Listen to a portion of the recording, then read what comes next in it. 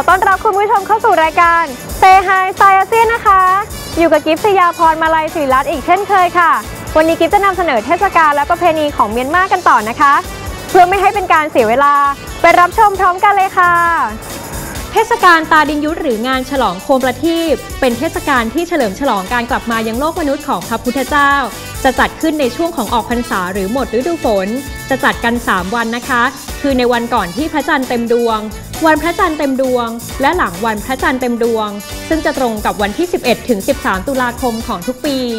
ซึ่งชาวเมืองนั้นจะประดับประดาโคมไฟตามบ้านเรือนให้สว่างไสวไปทั่วส่วนบริเวณวัดวาอารามนั้นก็จะเต็มไปด้วยผู้คนที่เข้ามากราบไหว้สิ่งศักดิ์สิทธิ์นอกเหนือจากนั้นนะคะเทศกาลนี้ยังคล้ายๆกับเทศกาลขอบคุณพระเจ้าของศาสนาคริสต์ในด้านของการขอบคุณในสิ่งที่พระองค์ทรงประทานพรให้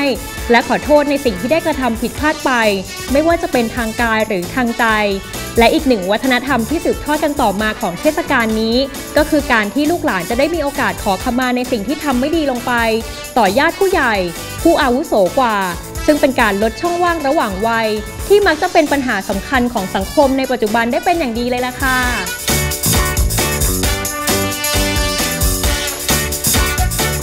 เป็นยังไงกันบ้างคะท่านผู้ชมกับเทศกาลของเมียนมาในวันนี้วันพรุ่งนี้จะนำเสนอเทศกาลและประเพณีใดต่อห้ามพลาดนะคะตอนนี้มาถึงช่วงสุดท้ายของรายการกันแล้วค่ะกับช่วงภาษาอาเซียนค่ะสำหรับภาษาอาเซียนในวันนี้ขอเสนอภาษาเมียนมาคำว่าตู่และตู่หมาแปลว่าหลานหรือหลานสาวค่ะฟังอีกครั้งนะคะ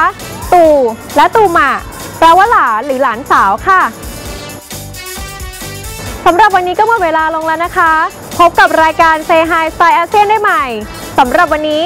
สวัสดีค่ะ